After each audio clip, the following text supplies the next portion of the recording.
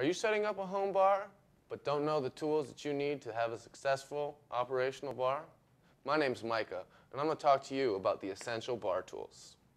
First things first, to pour liquor, you're going to want these pour spouts. Nobody likes pouring out of a straight bottle, and this helps you with your counts. Keep it even and also get in the glass. So those are pour spouts. Next up, an opener. This is a handy one. You can loop it around your finger. And over here, you have a beer opener. Gives you leverage on either side you want to open with. Corkscrew for wine. This is double jointed, which is really nice.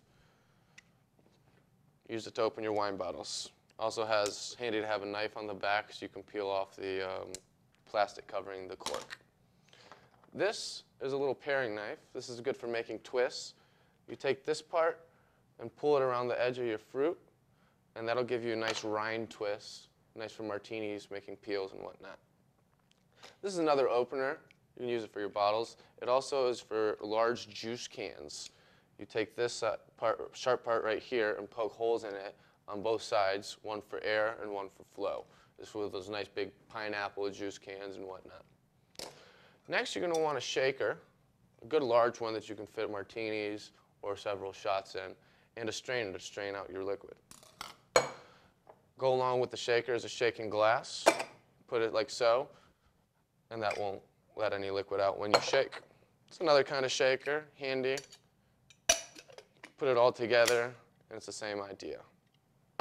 This is a swizzle stick. On the end we have a masher. This is good for muddling things. Also use the swizzle stick when you have a glass full of ice to bring out some of the ingredients from the bottom, as so. You're also going to want to make sure you have a couple different kinds of straws. These are good for stirring. These are good for drinking out of. Napkins are an essential so you don't get your furniture messy when you set wet glasses down on them. You're also going to want a pour pad. This is handy. It's rubber.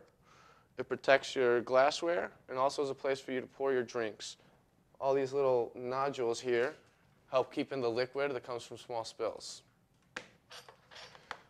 These are the basic essentials that you're going to need to have at hand to have a successful and operational bar. My name's Micah, and this has been Bar Tool Essentials.